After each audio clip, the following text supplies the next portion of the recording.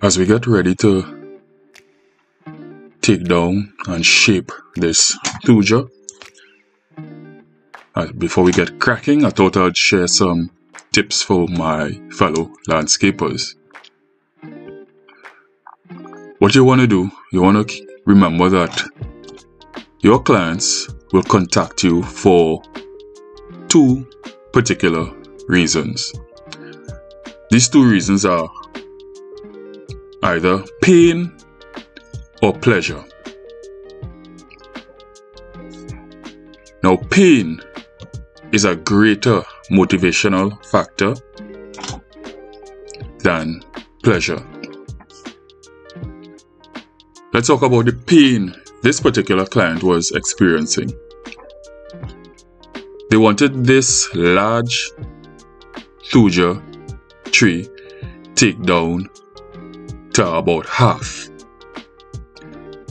So with some questioning, we were able to gather why they wanted the Thuja to be taken down to about half.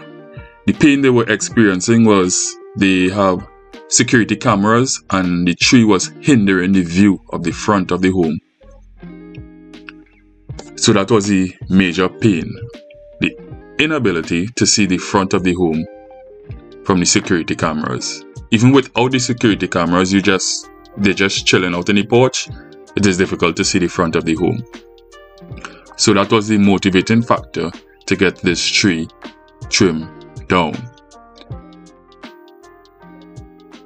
Now we could have trimmed this tree in a nice aesthetic shape, kept most of the green, but we would have to keep it fairly large. It would have been pleasurable to see.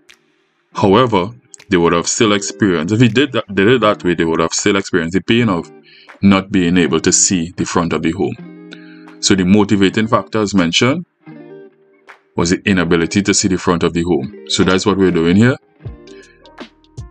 Taking down the Thuja tree drastically to relieve that pain.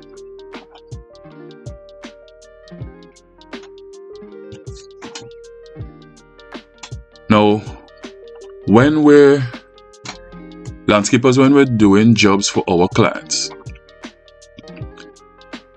we may need to think as though we're a doctor or a surgeon. Here's what I mean. You would have all the experience and they may be doing the landscape job, the tree trimming job for the very first time. So sometimes we assume they would know all the cons of this particular job. And you never want to assume. So share your experience with them. So here's what I mean. Imagine you're a surgeon and a patient comes in for a nose job. So after we agree prior to the surgery what their nose is going to look like, what the client wants, before we head into surgery, here's what we do. We say, Mrs. Jones, we can do this surgery for you, but however, you must understand that on completion of the surgery, your nose is not going to look exactly as we discussed immediately after. After the surgery, you will experience some swelling for probably a couple of months before the nose actually looks the way we want it to look. You may experience some congestion. You will have some drainage issues. I know that sounds a little disgusting, but it's true. You may have some drainage issues. After the surgery, you will be in pain.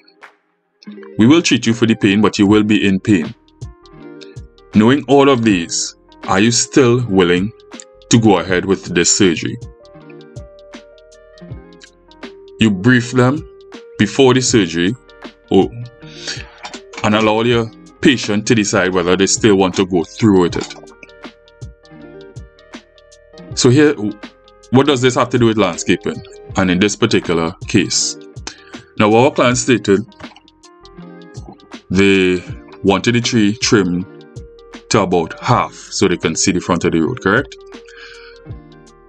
So they were informed that these Thuja trees, the leaves, you can see our client's hand a little bit, describing what it is he wants. Or he's testing to see where is visible in front. So we're going to have a conversation there. So continue with the story. The leaves of the Thuja tree tend to be just on the tips.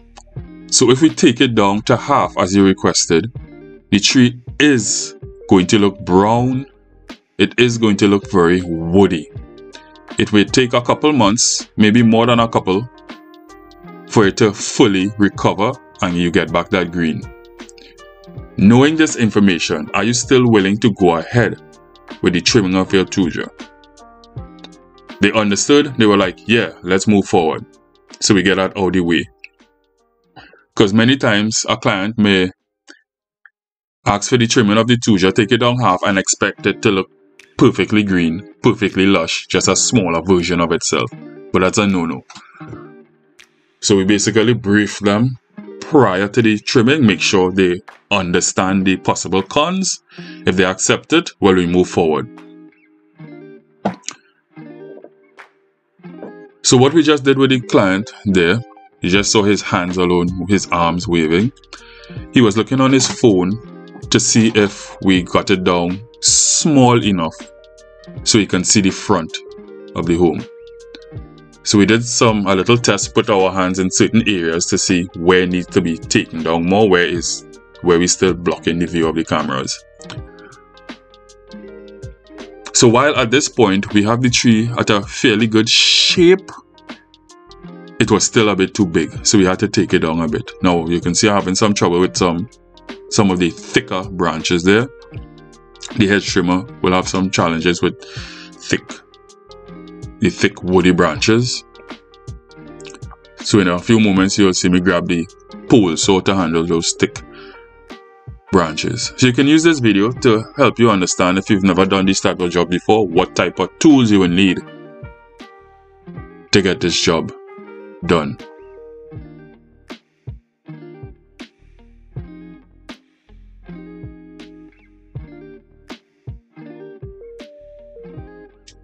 Now when trimming your tree like this, what you should do is inch down, inch down, inch down, inch down, and don't go too aggressively, because remember, if you trim it too small, we cannot take glue and put back branches. So we inch until we get the size we actually looking for. Once we get the size we actually looking for, then you could fine tune and neaten up after the fact. So the process is a fairly long process.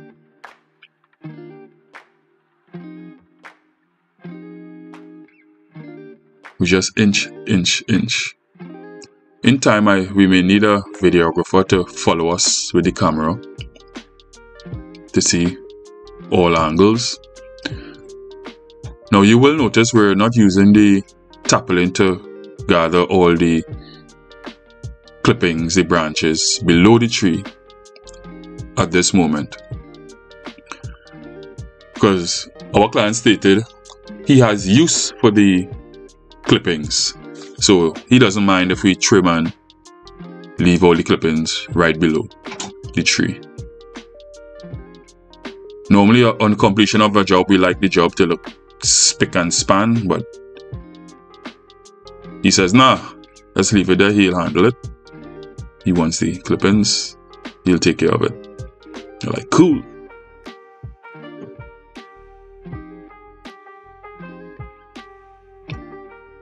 Gonna attach a pole pruner to handle some of the thicker branches.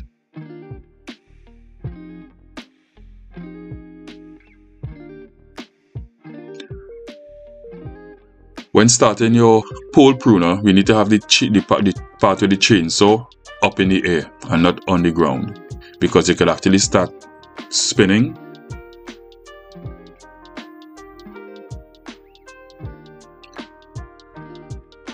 It can actually start spinning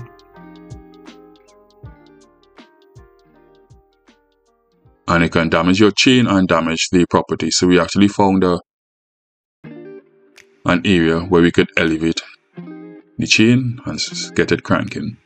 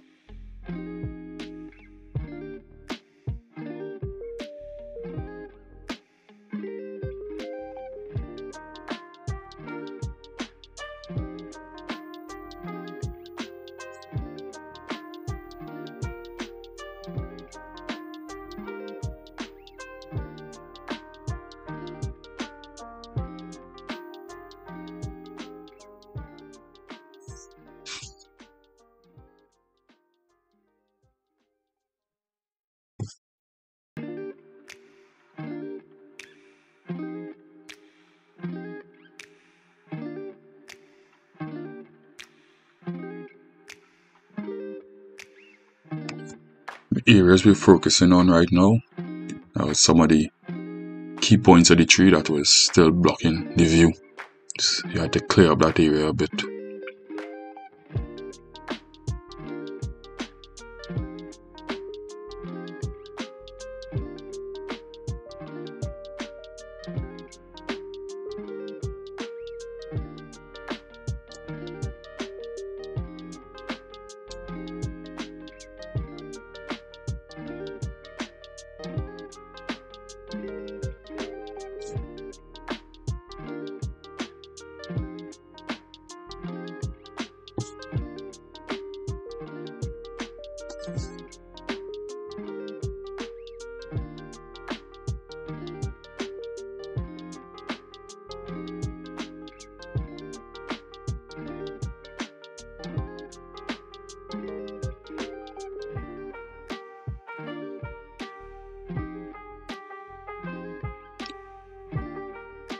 Trying to remove all the clippings that still caught in the tree, it helps give a better visual and see where we still need to neaten up.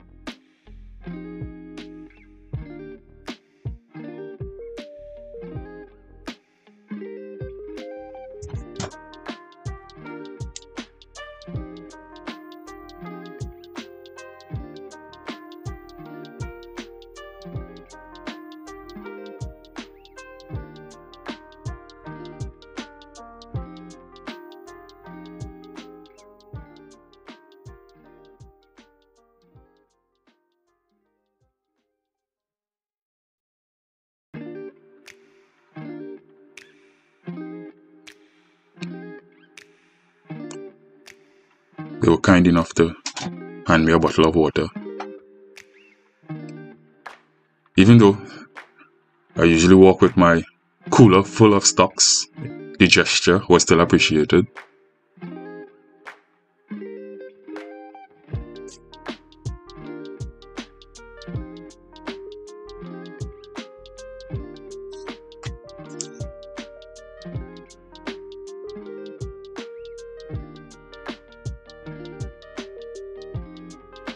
That simple gesture, it means a lot because your client sees you as a human being, and it is, in my opinion, is a sign of respect. they're looking out for me. They appreciate what we're doing. They know it's hard work. They know we're working in the sun. So those gestures mean a lot. Even though the water is not needed, it shows more.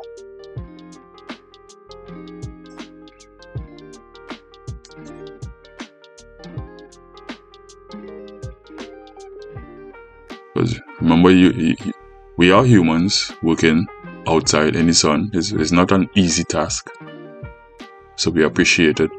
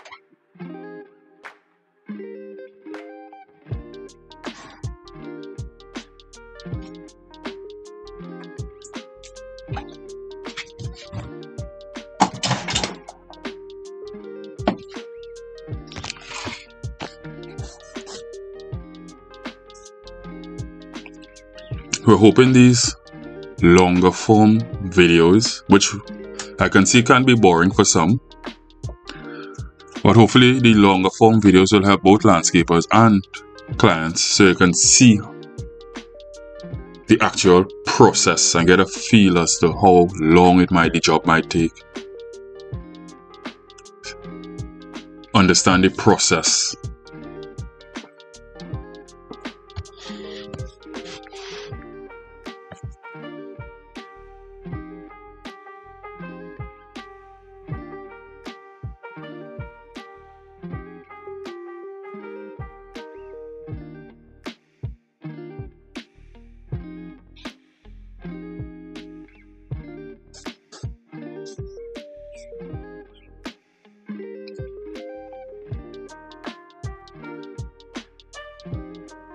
Now, many times when we do these videos, you will see the clients in the videos, but we edited them out. In my personal opinion, I would have loved if the clients were comfortable enough to have the conversation in front of the cameras. Probably not hear the conversation, but I believe the body language helps a lot. You can see how you should communicate with your clients, so you can see how we work together to get on the same page.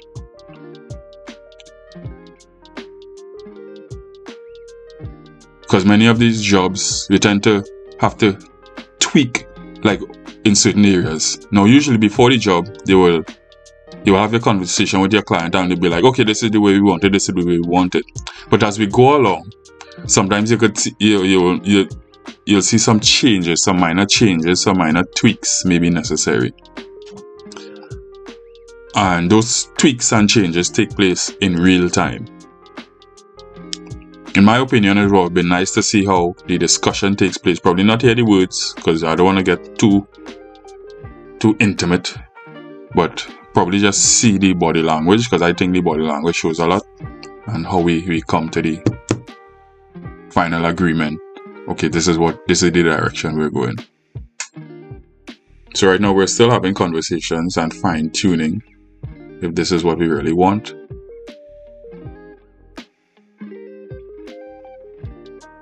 So we're seeing the general shape, we're seeing the hand gestures from the client, and we're testing to see if it's still blocking the cameras. he's looking at it on his phone, and we're testing to see what particular areas need taken down a bit. I mean, in my opinion, this shape looks lovely. I would have liked to keep it this way and just tidy it up a bit, clean up the bottom. But of course, the pain was still present. The number one goal is to see in front. So we're looking to take it down a bit more.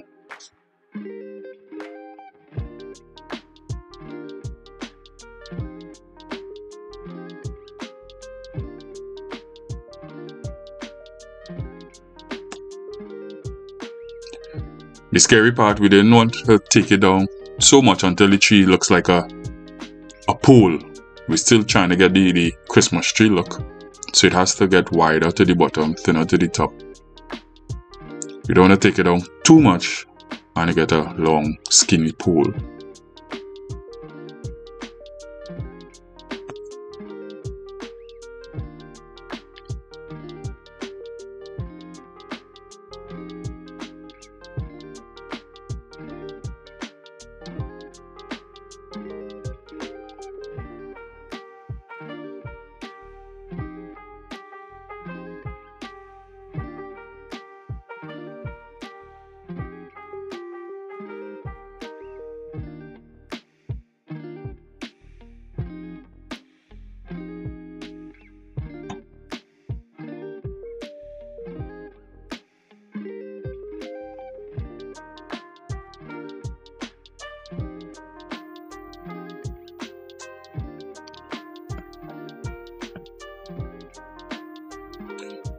Now feel free to let me know if you enjoy these longer behind the scenes videos. If so, we could continue to do more.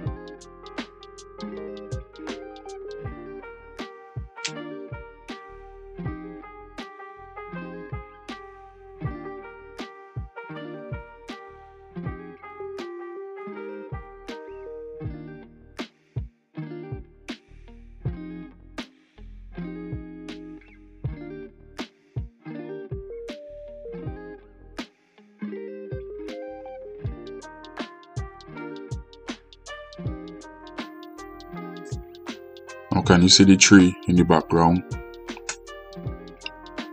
We still have that tree to work on after.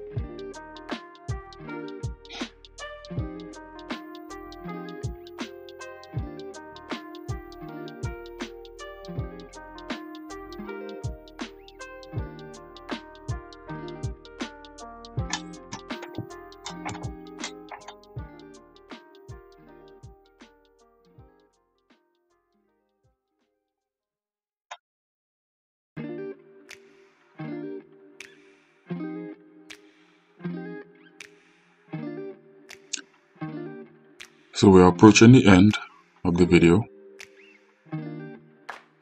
I believe this job took us probably 3.5 hours to do the 2 trees.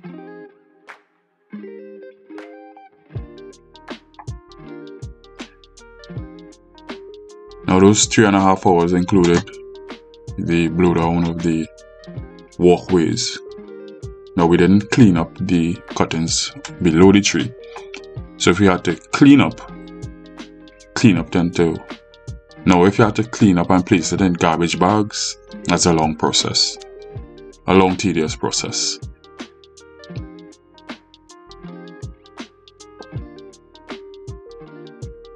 But no cleanups were necessary for this job.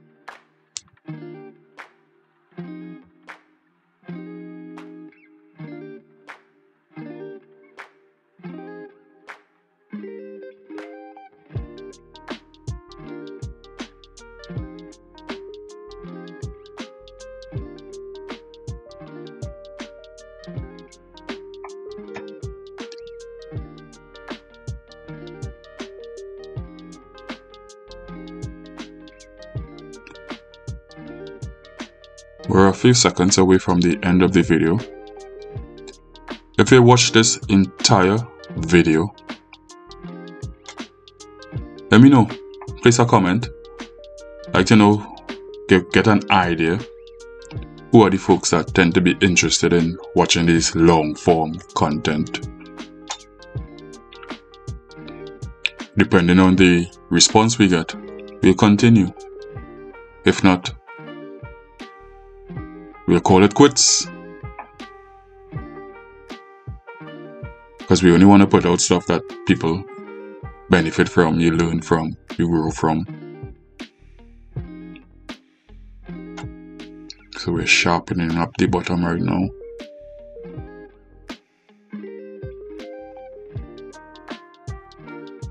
And this is it. Drastic takedown.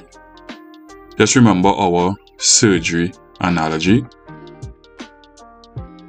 Talk about the cons of doing it a certain way. But the trees will recover and look green. And probably in the future we'll show you what it looks like when it does recover. Take care, Brooms Lawn Care.